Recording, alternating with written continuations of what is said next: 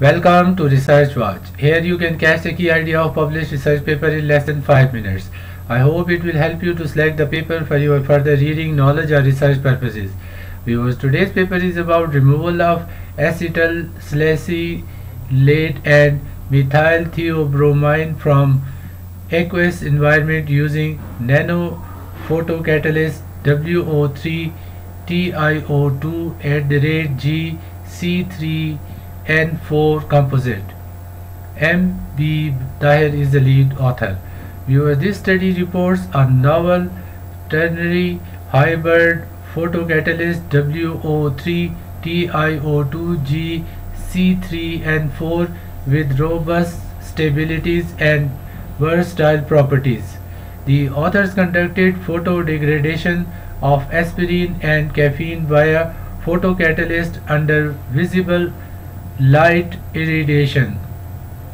The photocatalyst WTCN composite proposed higher catalytic activity when compared to that of WO3 and WO3-TiO2 for degradation of aspirin and caffeine.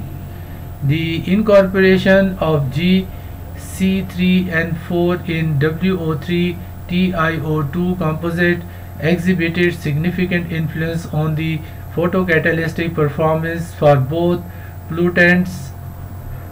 Excellent photocatalytic performance of WTCN composite was observed owing to hydroxyl radical OH and superoxide radical O2 as main active species. The removal of efficacy of aspirin and caffeine methyl-theobromine could be achieved as much as 98% and 97% for acetylsalicylate and methyl-theobromine using WCT composite material respectively.